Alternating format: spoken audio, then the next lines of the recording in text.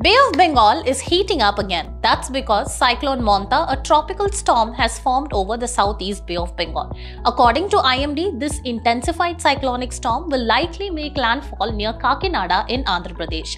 Odisha, Andhra Pradesh and West Bengal are on high alert, schools shut, fishermen recalled and disaster teams deployed. Now, what are cyclones? They are rapid inward air circulation around a low pressure area spinning anti-clockwise in the northern hemisphere and clockwise in the southern hemisphere because of the Coriolis effect.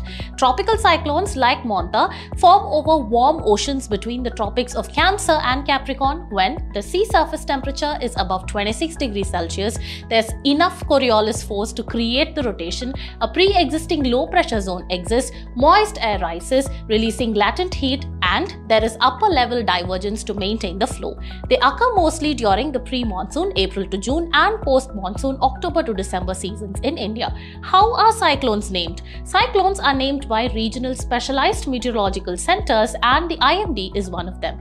In our region, the names come from a list prepared by 13 countries under the World Meteorological Organization, Economic and Social Commission for Asia and the Pacific, and Montha has been named by Thailand. For more, visit our Navigator website, the link of which is given in the description box below.